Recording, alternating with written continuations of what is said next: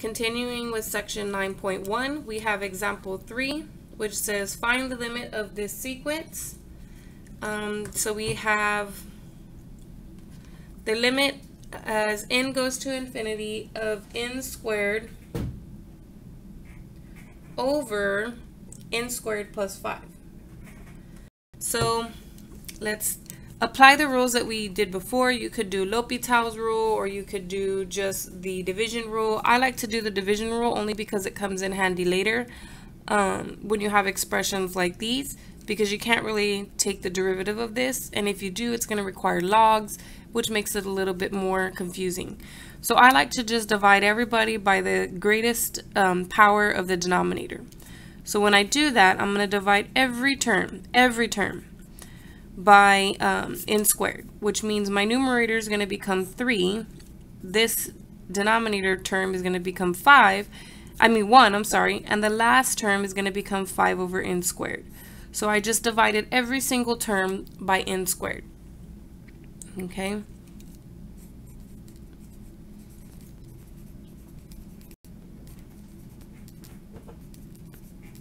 So you're always looking at the highest exponent in the denominator in order to determine what to divide by.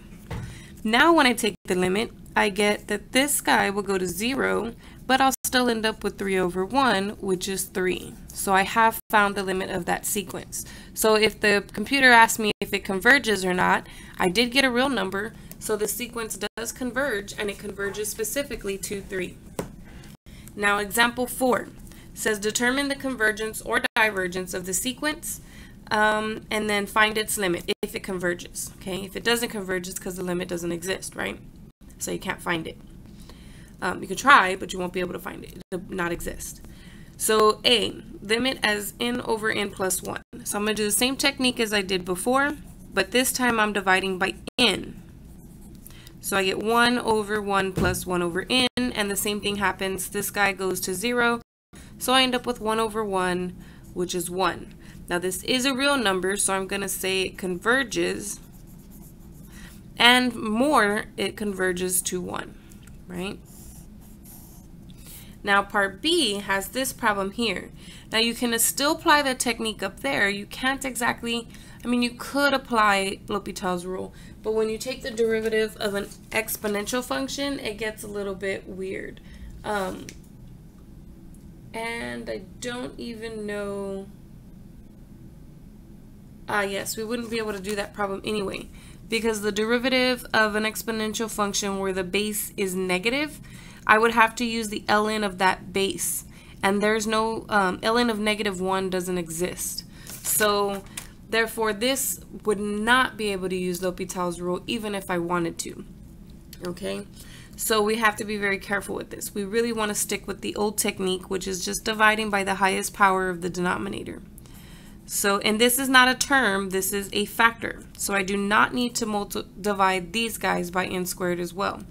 So this is going to stay the same, and in my fraction I'm going to divide everybody by n squared, and I get 3, and then I get 1, and I get 5 over n squared.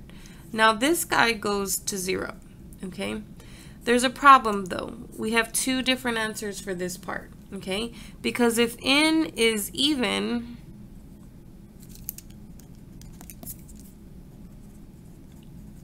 then this would be like 2, 4, 6, 8, and therefore this expression would be positive, and I would just get 3 as my limit. But if n is odd, then this will become a negative, and then I will end up with -3 as my answer. And we know what happens is if you're taking the limit and you're getting two different values, what that means is that the limit does not exist, okay? And because the limit doesn't exist, we're going to say that this sequence diverges, or at least the sequence that's defined by this nth term, right? So the next theorem is the squeeze theorem for sequences. It says if you have a sequence an and a sequence bn, and they both have the same limit, and there exists an integer n such that another sequence cn is in between these two for all n greater than capital N. Okay, so basically if after so many terms, if this sequence, all of its terms are in between these two guys' subsequent terms. So let's say this is not true for maybe the first, second, third, and fourth terms.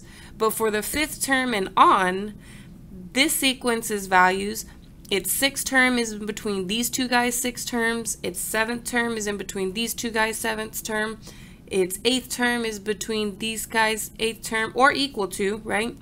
If that's true, then you can use the squeeze theorem, which says that this limit will also have the same, this sequence will also have the same limit as the other two sequences, okay? So they may not always be in between the other two sequences, but as long as this third sequence is in between the other two sequences or equal to, after so many terms that the rest of them are in between, then you can still apply that squeeze theorem. Now here we go, the absolute value theorem. For the sequence an, if the limit of the absolute value of the nth term equals 0, then the limit of an also equals 0. And then we have the definition of monotonic sequences. So a sequence an is considered monotonic when its terms are non-decreasing. That means it could increase or it could be constant. So that's why you see the less than or equal to, because that means this guy is bigger than that guy, meaning it's increasing, or they're equal, which means it's constant, okay? So non-decreasing means, yes, it's not decreasing, but it could be increasing or it could be constant, okay? Same thing goes for when something is non-increasing.